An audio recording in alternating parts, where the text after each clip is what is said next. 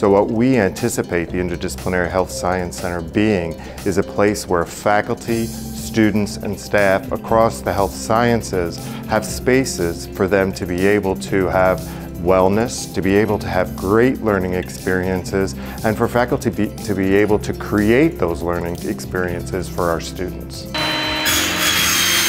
So it's a multiple phase project with phase 1 starting in January 2019, then phase 2 completing in May of 2023, and then we are looking to complete phase 3 of February 2024. Hamilton Hall was built in 1925 to house the College of Medicine. And within that building, we really have some very unique architecture from that time period. One of those things is the really wonderful clock, and we really wanted to preserve that.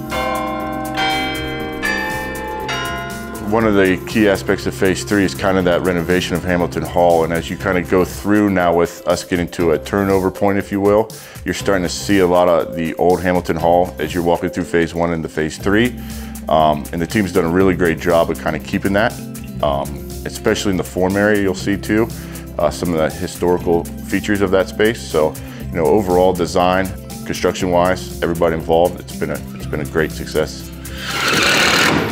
It's been a long time in coming, and it's been a lot of hard work from many, many different people across the university, but I am really so appreciative that we were able to get it across the finish line, and I think Ohio State is better because of the Interdisciplinary Health Science Center.